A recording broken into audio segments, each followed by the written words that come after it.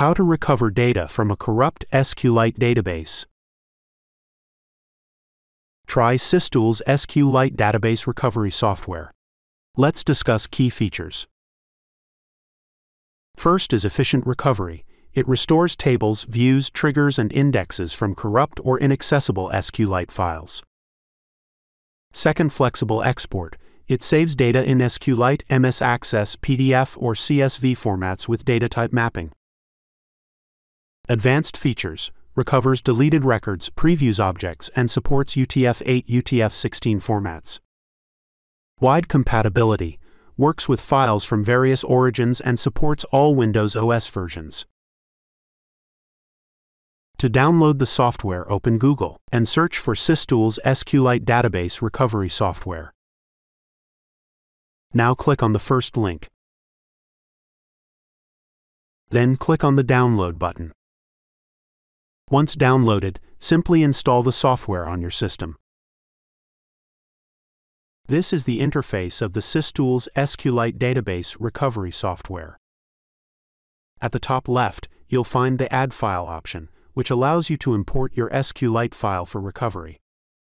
Next is the Close option, which lets you close the currently imported file to add a new one. The About Us button provides details about the software version and related information. Use the Export option to save your recovered data in the desired format. Click Purchase to buy a license key for the software.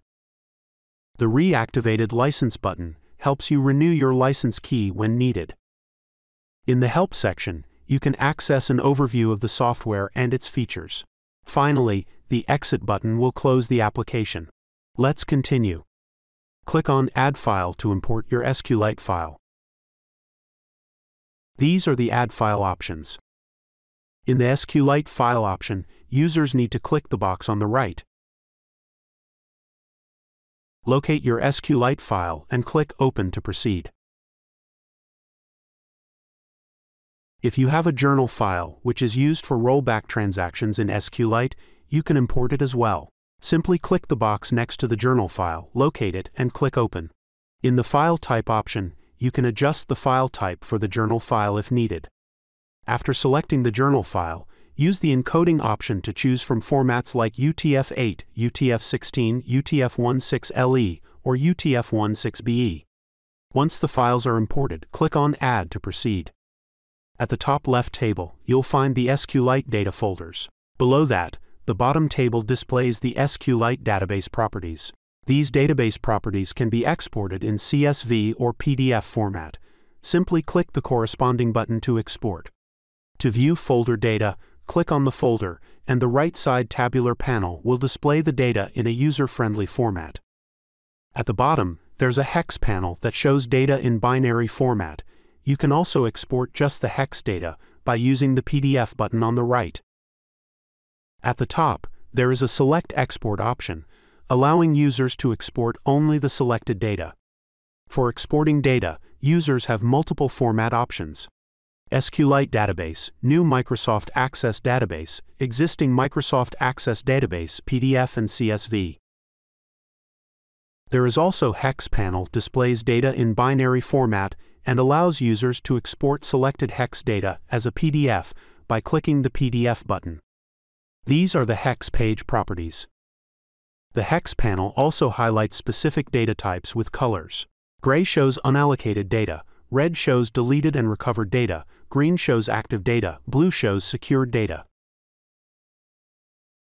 In the Record panel, you can view and export selected records in CSV or PDF format. The Deleted panel displays only recovered deleted data, which can also be exported using the Select Export option. In the SQL Editor panel, users can execute queries, add new queries, save them, or open existing queries. Let's export the recovered data. Start by selecting a folder, or click the top checkbox to select all folders. Then, click the Export button. In the Export window, users can choose which data to include or exclude. To exclude active records, deselect active records. To exclude deleted records, deselect deleted records. To exclude media files, deselect all media files. For this example, we want to export all data, so make sure all options are selected. In the Select Option section, choose the desired export format. We'll proceed with the CSV format, but users can select other options if needed. Finally, in the Save Type section, set the destination path for the exported data. Click on the Browse button and select the destination path or folder. Then click OK. With all settings configured, click the Save button.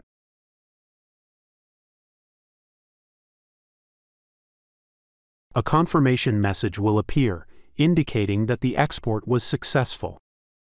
Click OK, and you'll be redirected to the exported folder.